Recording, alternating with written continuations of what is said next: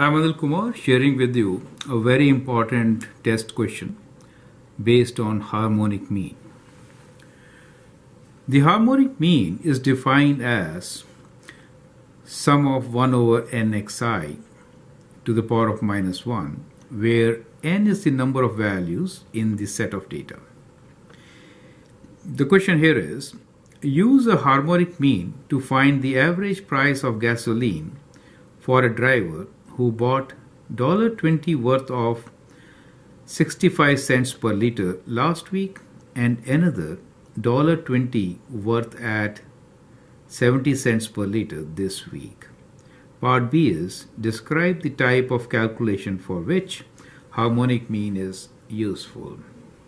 Now in this particular example, you'll notice that this amount $1.20 is constant in both the cases. That's kind of critical to use this formula, right? Now we could straight away apply the formula here. Sum of 1 over n. In our case, there are two transactions, right? So in our case, n is equal to 2. x1 is 65 cents, we say 0.65, and x2 is 70 cents, right? So 0.70.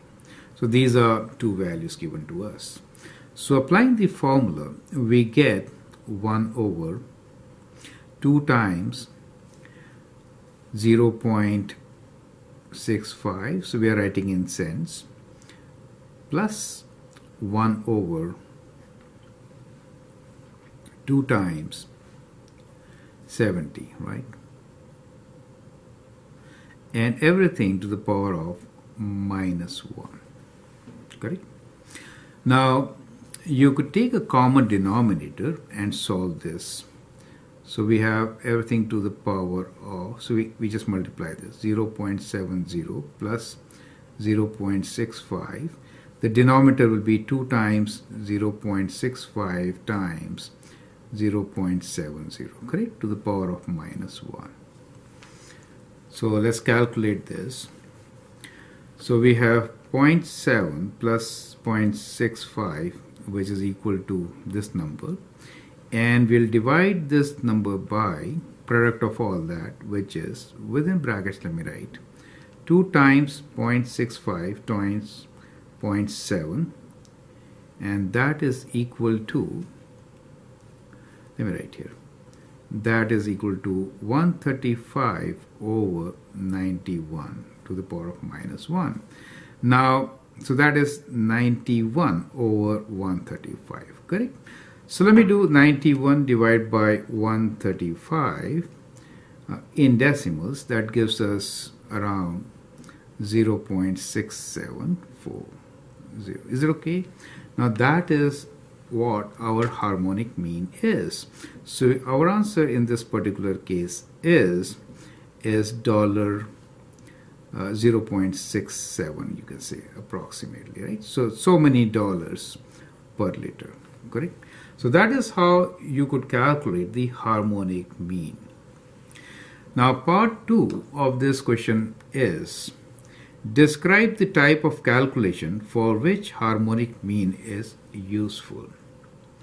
Now it is very useful wherever we have something constant, like x times y equals to a constant. So in these situations, it is very useful. For example, we know distance. So distance is speed into time, correct?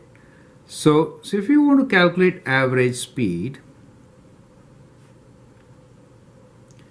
for fixed distance, in that case, harmonic mean is very good and useful, right? So for a particular distance, if you want to calculate average speed, you could do this way.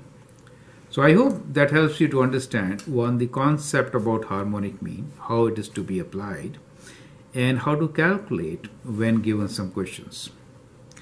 Thanks for watching. Feel free to write comments. You can share and subscribe to my videos. Thank you and all the best.